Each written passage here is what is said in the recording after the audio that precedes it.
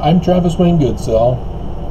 I had done an initial video, then when I put up the stuff about Nelson, coronavirus fasts, I then realized as I was uploading that video that I should redo it. I wanted to get to bed, and then I realized that having redone it with a new title, I should put in the scriptures along with it. So I'm going to go to bed after this is saved and upload this in the morning for you, unless I'm forced to stay up late like that one other night the other week. We'll see. So this version has the added scriptures.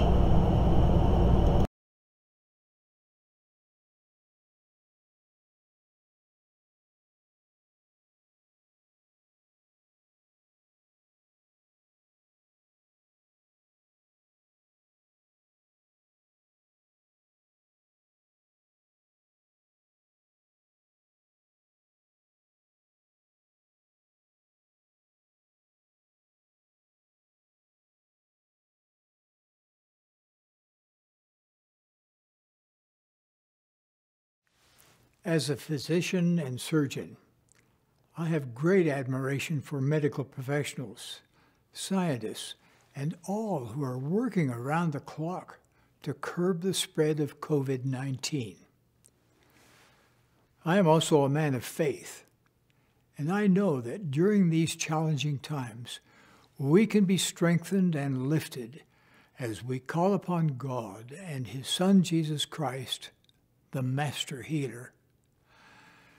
I invite you to join with me in a worldwide fast, for all whose health permits, to pray for relief from the physical, emotional, and economic effects of this global pandemic.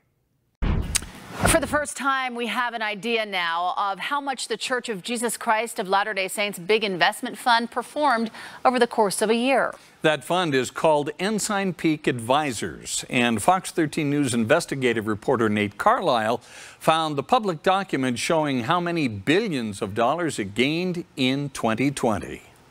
Over the last year, the Church of Jesus Christ of Latter-day Saints has been more forthcoming about how it's investing tithing money. This latest filing with the Securities and Exchange Commission shows that despite the economic downturn of the pandemic, the church's big investment fund made money. This filing with the SEC shows the holdings of Ensign Peak Advisors at the end of 2020.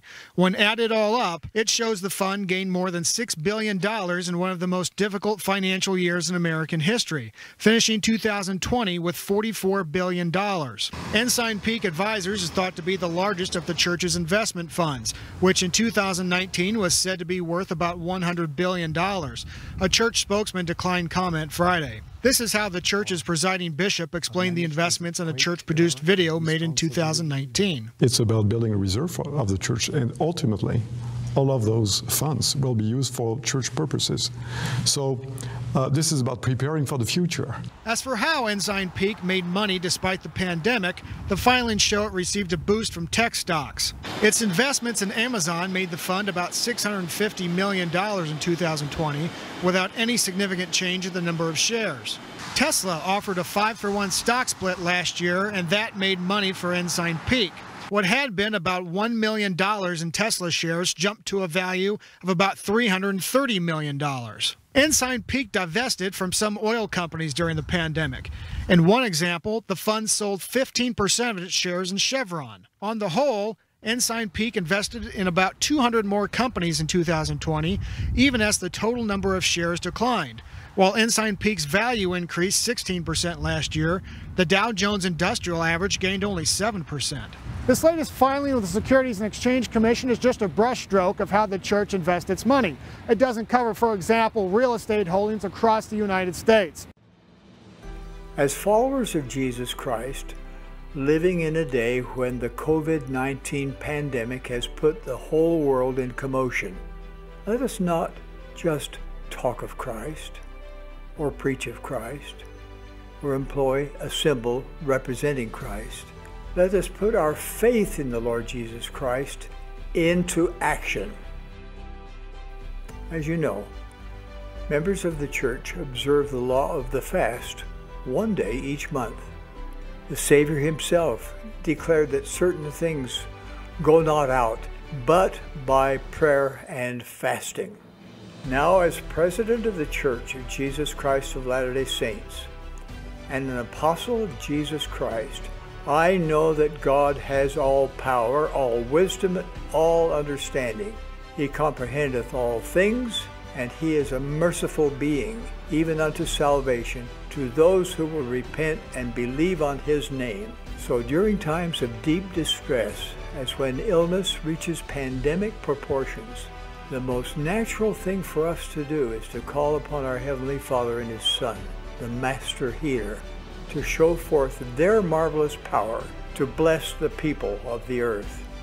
In my video message, I invited all to join in fasting on Sunday, March 29th, 2020. Many of you may have seen the video and joined in the fast. Some may have not. Now we still need help from heaven.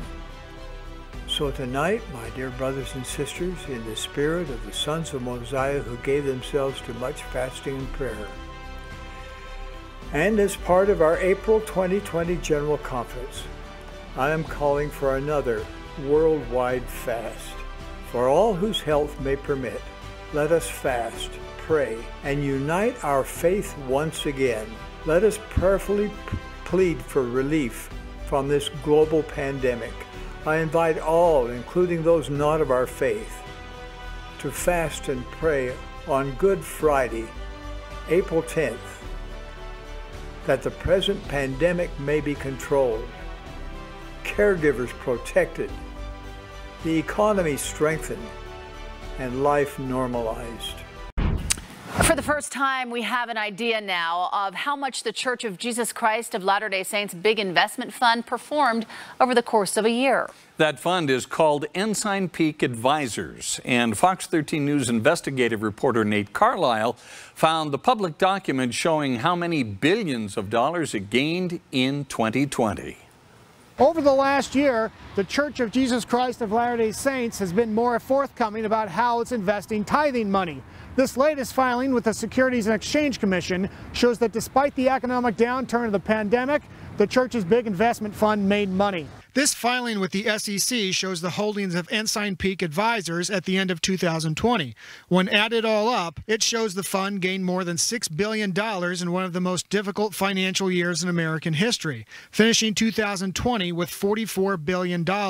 Ensign Peak Advisors is thought to be the largest of the church's investment funds, which in 2019 was said to be worth about $100 billion. A church spokesman declined comment Friday. This is how the church's presiding bishop explained the investments in a church-produced video made in 2019. It's about building a reserve of the church, and ultimately, all of those funds will be used for church purposes.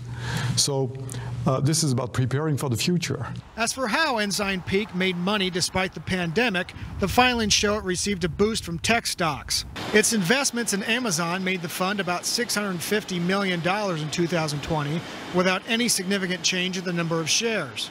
Tesla offered a 5-for-1 stock split last year, and that made money for Ensign Peak. What had been about $1 million in Tesla shares jumped to a value of about $330 million. Ensign Peak divested from some oil companies during the pandemic. In one example, the fund sold 15% of its shares in Chevron. On the whole, Ensign Peak invested in about 200 more companies in 2020, even as the total number of shares declined. While Ensign Peak's value increased 16% last year, the Dow Jones Industrial Average gained only 7%. This latest filing with the Securities and Exchange Commission is just a brushstroke of how the church invests its money. It doesn't cover, for example, real estate holdings across the United States. As a doctor, I know the value of good therapy. So, dear friends, may I prescribe 2 activities to help us experience the healing power of gratitude.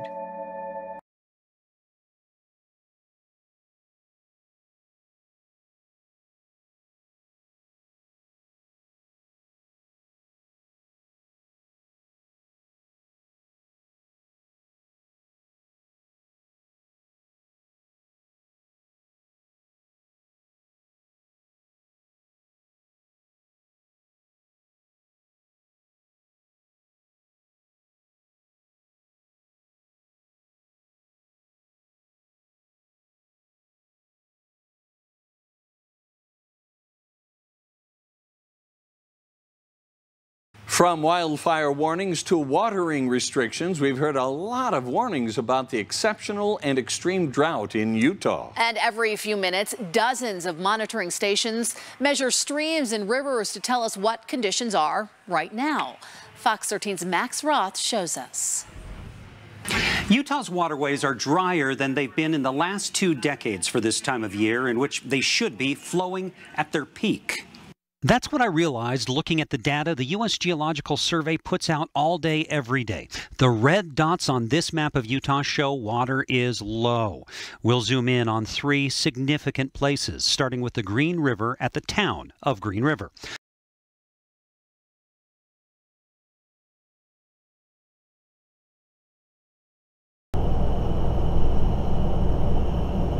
Travis Wayne Goodsell. After doing this video, I then started setting it up with what you will see at the beginning, which goes for 9 minutes. I realized that I want to get to bed,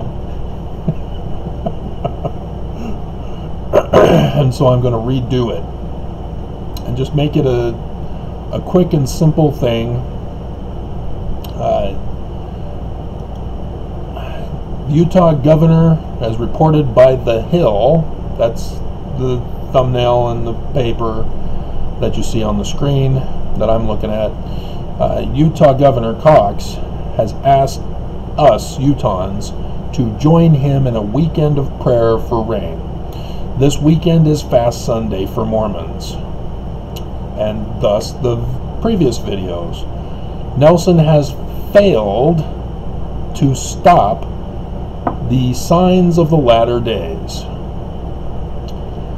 Coronavirus is a sign of the latter days. It's in Moses' Exodus, as well as Joseph Smith. You know, we're looking for our Christ, who is a man like Moses. The learning of the Jews believes Moses is Christ, and there will be a man like Moses for their latter days. Thus, Mormons are like unto Jews, not Christians. So section 103, verse 16 tells all about them. But section 45, verse 31 talks about the coronavirus coming. Nelson held 2 coronavirus fasts and then said the healing power of gratitude will cure coronavirus. All of which failed. Do you understand that? The president of the church denies the signs of the latter days. I've gone over how he denies the Christ, because he says it's the Roman period Gospels Jesus who failed to save the Jews and will fail to save the Jews this second time around, because it's not the Roman period Jesus. That's not even who they're looking for. He doesn't exist. He was created by Constantine. Nicene Council. Homoousios, which is Trinity in our current understanding. And so now that we have a severe drought, again, prophesied sign for the latter days, for the Exodus, dividing the waters, pass through on dry land. Drought. And I've gone over with you, it has been done. I put in the Fox 13 News clip that showed that I was right. I had warned you about it. I even told you we are going to pass through at Green River.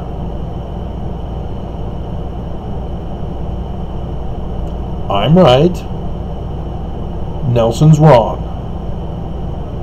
Nelson has now gone silent for the drought.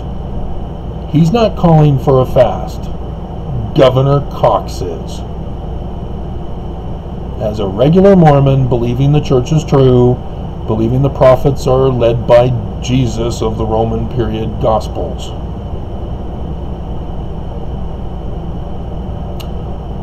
So who's going to be successful? The one who sticks to the scriptures about the prophecies of a Exodus in the latter days, or Governor Cox, who has no authority from God, is just a religious person because Nelson refuses to exercise his role as the president of the church to overturn the prophecies. In a failed attempt again. That's what all Mormons need to be realizing right now. Is this weekend of prayer, it will fail too. We have a forecast for continued heat. We're entering into summer. You know, we didn't have the snowpack. Why should we expect rain? There are consequences to heating up the earth from all the combustion engines. So remember that. Especially when I'm expecting next week. We'll see. All signs in the heavens and all other supporting seems to indicate next week, because we're supposed to have a tornado that goes in front of our caravan. It's a good thing we don't have Trump in presidency, huh? He'd be the pharaoh trying to murder our little band, our merry band of few. Was that how it was with Shakespeare? Hamlet, I believe it was, wasn't it? I have to go watch The Postman again. But who are you guys following? I mean, you guys are listening to my video, so obviously you're listening to me, but Mormons aren't listening to me. They will reap the consequences of failing to follow my inspiration. I've learned to follow my inspiration. I did the video today of how I'm always right when I follow my inspiration, because I produce the results to know that I was good and correct. That's how it is. Alright, that's a little better.